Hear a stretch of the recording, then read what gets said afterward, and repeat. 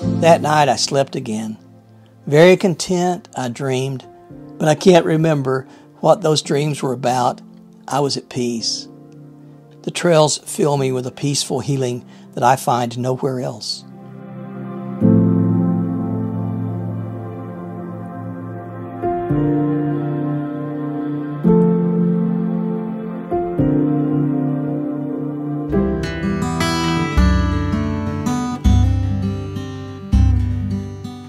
On the third day, we woke again.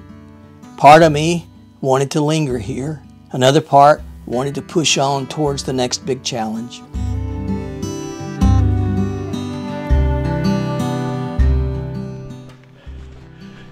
Good morning. Beginning day 3, leaving Lonesome Lake. Pretty place. Fish are jumping.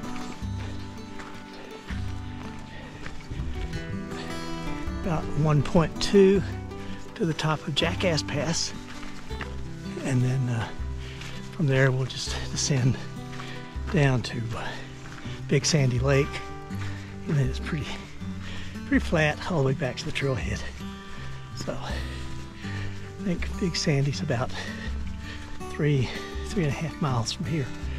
So depending on what we want to do, we may stop there, we may go on a couple more miles, camp there, may go all the way in to the trailhead. I really don't know yet, but yeah, we'll just see how it goes.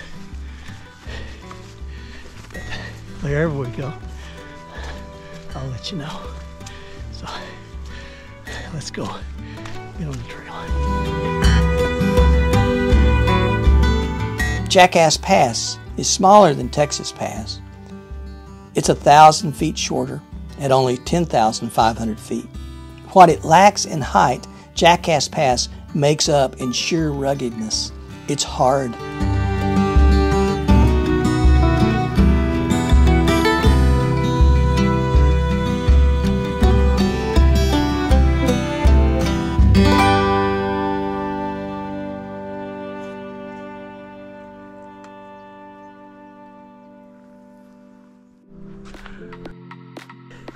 So, right down there is where we camped last night.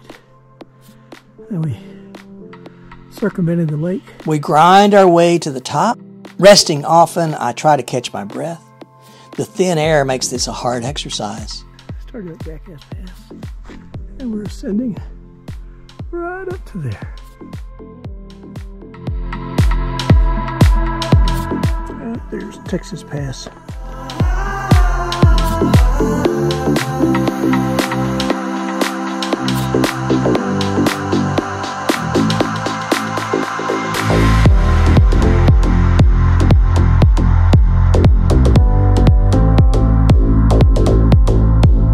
Going right in there.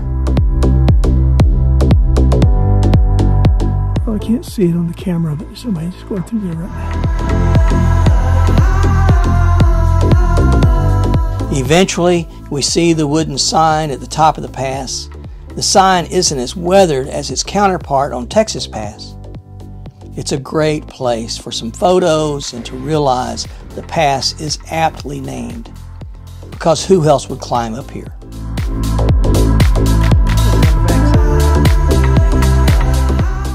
Going down, I tried to follow the rock cairns marking the trail through here. Well, I must have G'd when I should have hawed, because suddenly the trail ended at the beginning of a huge pile of large granite boulders. So we've come to this rock scramble. We got to go across over there to hit the trail again. But, just go slow, get over there to it. I'll show you these rock cairns. Sort of, they're Rocky Mountain type answers to the blazes on the AT. There you go. There's one, there's another one down there. Rick and I looked for a sign of some path, and I didn't see anything. Soon another hiker, a much younger hiker, came along and walked across the boulders at a level just below our perch. I scrambled down to where he had been, and there were cairns. I hadn't seen them before, and the path was there, but it was scary. This was by far the hardest part of the trail.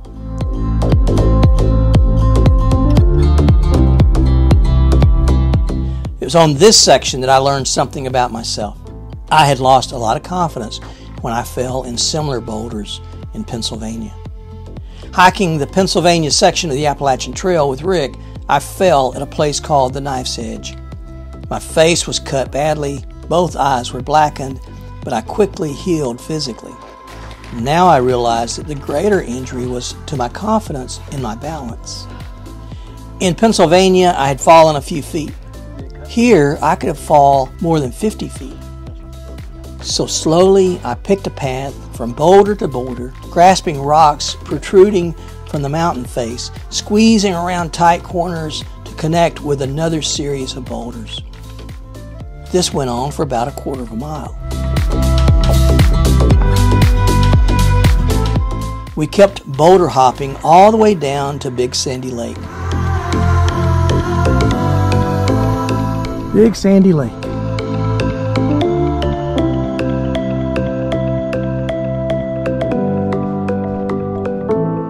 Did you go running away? No, there you are. Hello. How are you? Yeah. It's good to see you out here. Yes, right there. But there you are. You gonna come and see us? Yeah. Wish I had something for you. You're a friendly thing.